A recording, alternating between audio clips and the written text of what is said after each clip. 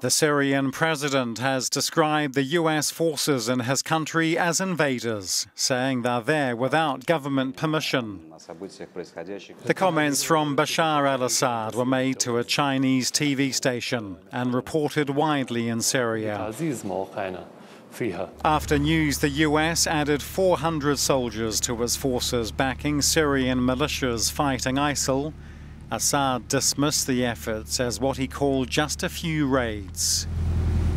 The Syrian leader said there was a possibility of cooperation with new President Trump, but he's yet to see anything concrete in this regard, describing the talk as rhetoric. US troops are helping Syrian militias prepare for an assault to oust ISIL fighters from their stronghold of Raqqa. Russian forces are backing the Syrian army, which also says it's advancing on Raqqa.